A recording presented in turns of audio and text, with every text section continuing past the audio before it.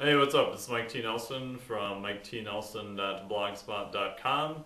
Thank you very much for watching this video. Today's quick topic is something I learned in the R phase from Z Health. It's also in some published literature.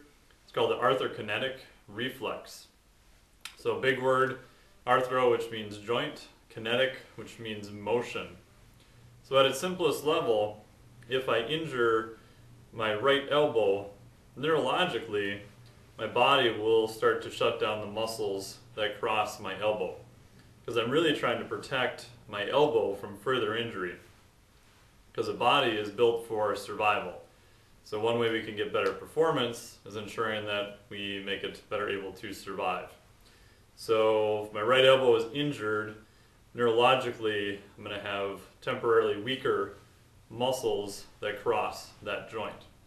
The cool part is the opposite's also true.